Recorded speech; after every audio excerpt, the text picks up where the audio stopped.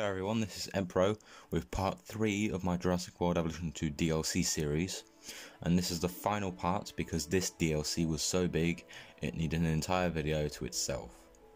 This is DLC number 8, Worldwide Wonders. I have marked this at 20 to 30 pounds because it is that big. The story is that you have granted access to build more Jurassic World resorts on more countries around the world in challenge and sandbox mode. Once you have enough cash, you can buy or lease new locations to build more parks with new biomes, natural disasters, and more importantly, more dinosaurs. So there is a bit of everything in this. It's a challenge mode themed DLC where you start with 3 locations, and then once you make enough money from those locations, you can either buy or lease new ones. And there is the function of the poor country system, which basically means like it's mostly in African countries where the government is so poor. Once your Jurassic World start making a lot of money, the governments will take a bit of money from the park as a tax, basically. And other more challenges like that with new rewards and stuff. It is the biggest DLC I have thought of. Let's start with the new biomes. We have Mediterranean, Savannah, Wetland, and Woodland. So Mediterranean is sort of a mix between, we all know what Mediterranean biome is like. It's sort of a mix between sort of desert and temperate.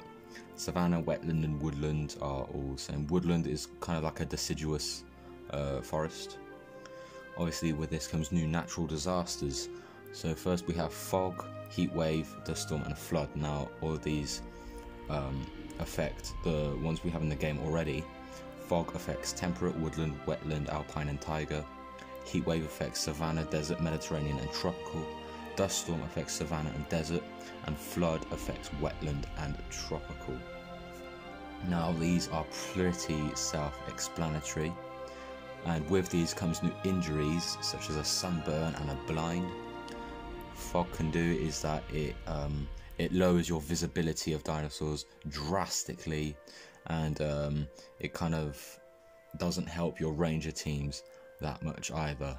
So does the dust storm, and the flood makes it difficult to navigate in your park, but it's good for the Spinosaurs.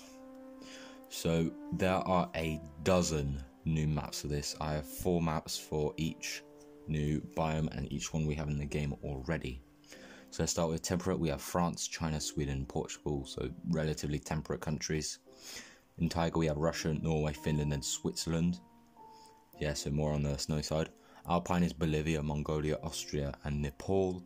Very mountainous countries, yes. Desert is Australia, Egypt, Morocco, and South Africa. We already have Mexico, but I would have put it there. Tropical is Indonesia, Peru, Cuba, and Congo. The Congo River Basin, I think, would look beautiful in this game. Mediterranean is Greece, Italy, Turkey, and Malta. Malta appeared in Dominion, and all of these are Mediterranean countries.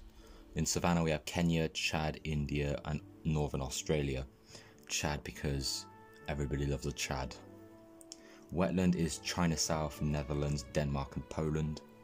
China and Netherlands have very big wetlands. Denmark has a bog, and there are marshes in Poland. For woodlands we have Argentina, south of Germany, Belgium, and Lithuania. I've spelt it wrong, but these are all like deciduous or like coniferous forests, and I have drawn each of them on the world. So here are dots for each of the maps and where they're located, and I will pass a quick little slideshow and show all the maps I've drawn for these countries. And if we add all of the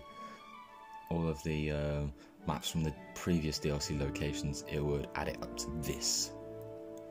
So I'm just going to quickly pass around the maps that I've come up with for this DLC.